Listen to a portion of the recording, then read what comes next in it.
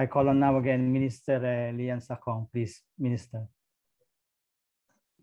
Thank you so very much for inviting me to speak at this important ASEAN Plus 6 social dialogue. I personally believe the power of dialogue. I think dialogue is one of the most powerful tools that we human beings have. So I think most of human problems can be, I believe, solved through dialogue. But let me share you my own experience about how I involved in dialogue process in our country. I was a student in 1988 when we students started the democracy movement. So since 1988, I never stopped working for democracy movements. And then eventually I joined the Chin National Front. And in my activist life, the past 8 years, since 2012, when the President Deng Sing invited us for peace talk, I was involved deeply in this peace process. And then since 2015, I became the vice chairman of Union Peace and Dialogue Joint Committee.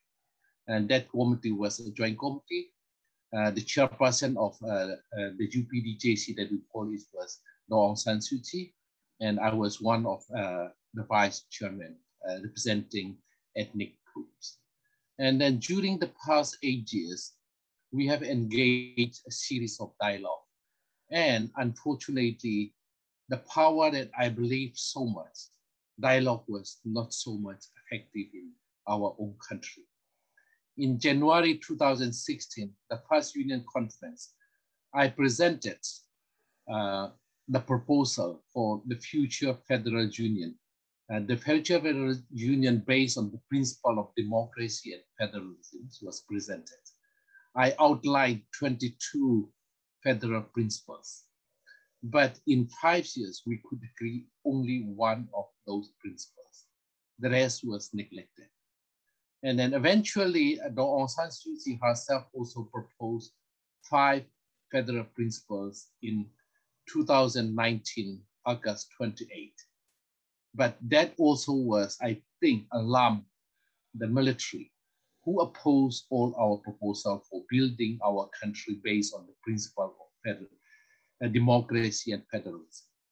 So when they learned that Aung San Suu Kyi principles and our principle was very similar and the same, I think that was one of the reasons that they are so afraid and eventually took over the state power through military coup in February the 1st of this year.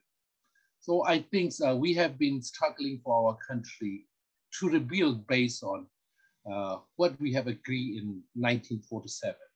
In 1947, our country was built as a union. And that time we signed the Panglong Agreement. And then Panglong Agreement Article 5 was to build the union based on federalism. Panglong Agreement number 7 was practice democracy as a governing system. So, but these two principles, mainly to this principle was neglected for all these years. And when the military coup, we gathered together all these activists and colleagues, those who are working for human rights, democracy, and equality for all these years. And then we came together, that time actually not based on elected or non-elected or ethnic or whoever. Those who opposed the military regimes came together. And then we discussed what would be our future look like? What is our main thrust? And then our main thrust first is we have to oppose this military coup, this military regime. In our country, there has been 4 times already the military coup. In 1958, it was partially military coup, and then 62 was the military coup was led by General Ne Win in 1988, and then now.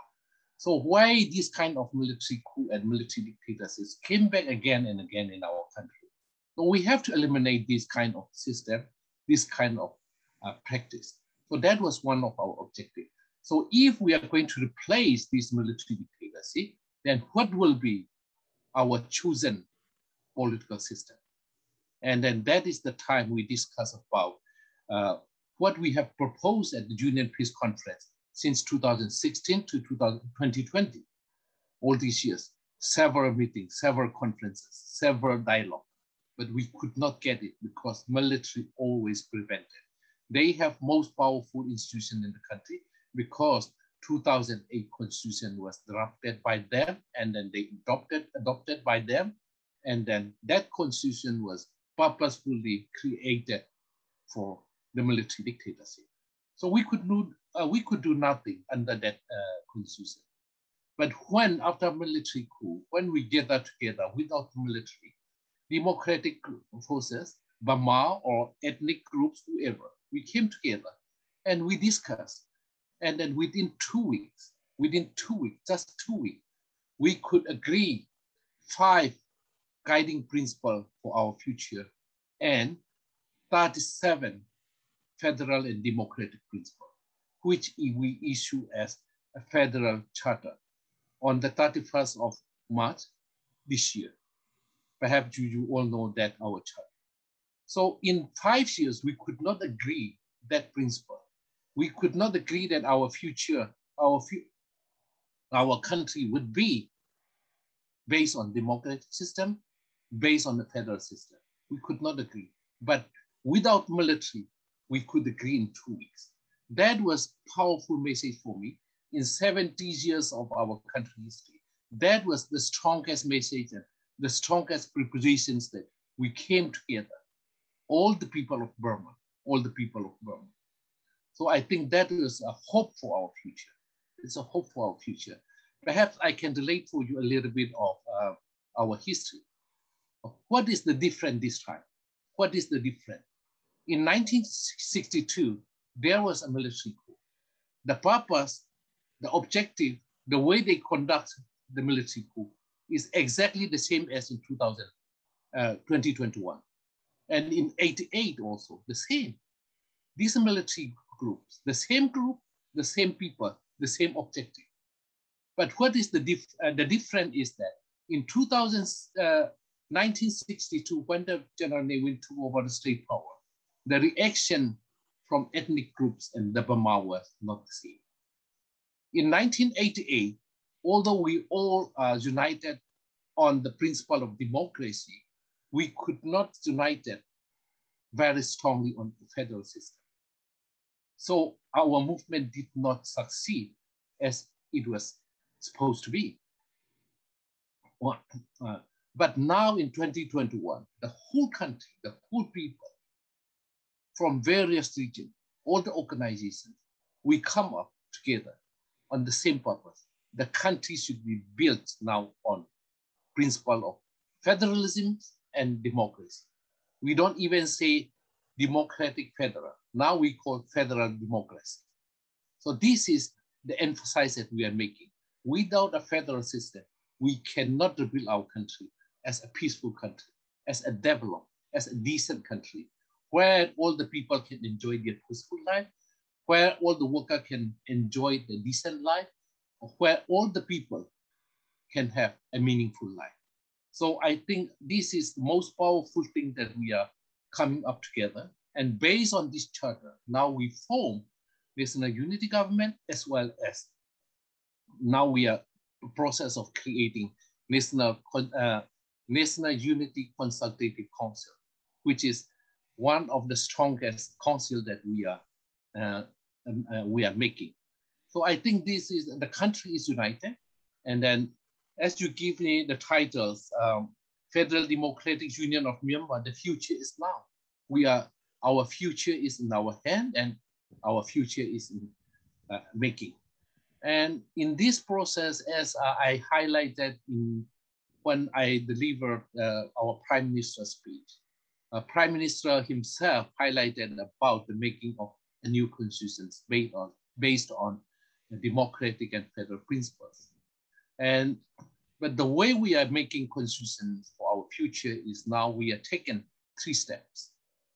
The first step, of course, is based on these interim constitutional arrangement that we call it. During this period, we have to practice democracy. We have to practice a federal arrangement, federal system. So this is, for that purpose, we are now drafting, almost done, interim constitution. That's what we are doing. And then after that, we are hoping that we will have a transitional government.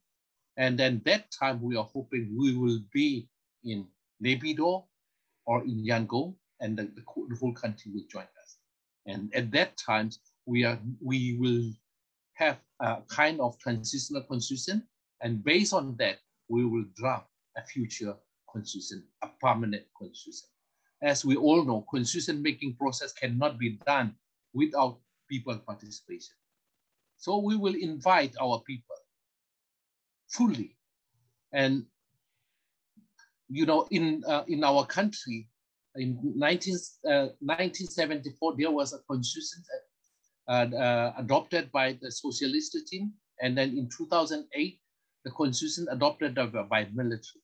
During those constitution making process, people were not allowed to involve. Without people participation, they adopted their constitution for having their own power, holding their own power. So without people participation, we cannot choose a meaningful constitution. So we will bring our people from day one. Even now, we are inviting people and then trying to involve the process where people can involve very meaningfully. But there is a lot of challenges because of COVID, because of the military regime, military council. We are not able to conduct public consultation as much as we wish.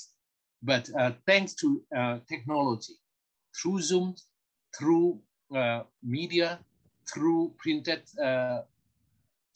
materials, we are doing this process from early May, as soon as NUG was formed. So as we are now, we have a charter, and then the charter also is a review. Based on that principle, we'll rebuild our country. And then we are hoping, and we are sure that we will get the country that we are hoping so much for. We have been struggling 70 years through armed struggle, through people's struggle, through all these difficulties, bloodshed, death, destruction, under 70 years of civil war, under these military regimes. So much blood has been already shed, so much life has been already sacrificed, so much we lost already. So we need your support. And then in this process, I think our neighboring countries, ASEAN, please join us. And then international community, we are all human beings. The human being must struggle together. Thank you.